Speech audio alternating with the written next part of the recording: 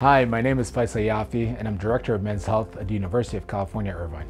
Erectile dysfunction is a very prevalent condition that affects a lot of men.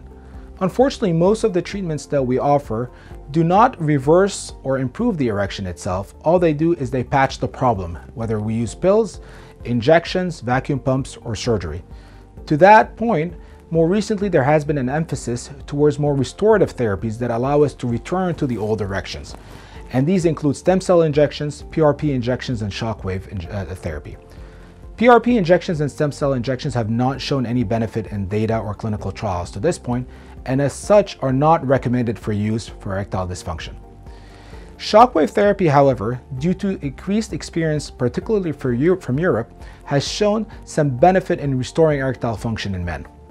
There are various devices in the community. The majority of devices use acoustic waves, which are not true shockwave therapy and do not really offer much benefit.